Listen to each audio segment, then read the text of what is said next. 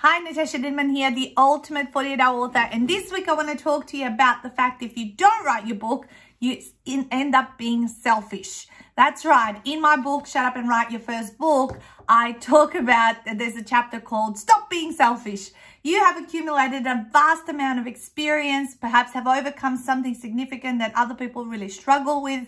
Maybe you've built out expertise that gives people a shortcut to do something a lot faster.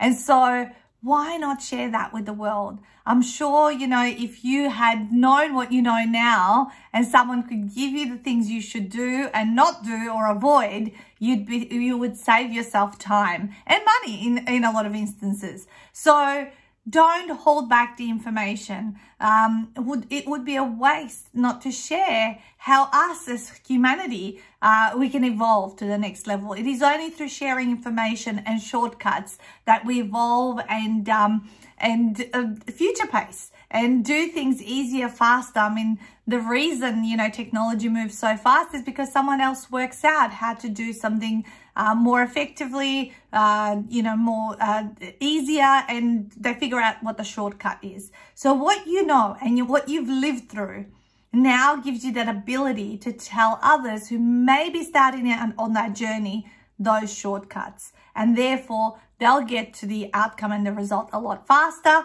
meaning that they can then also help more other people as a result of that. So please write your book and stop being selfish. It's not about you, it's about helping other people and holding those in your mind and spreading the ripple effect of success all the way around you. Natasha Denman, the Ultimate 48-Hour Author.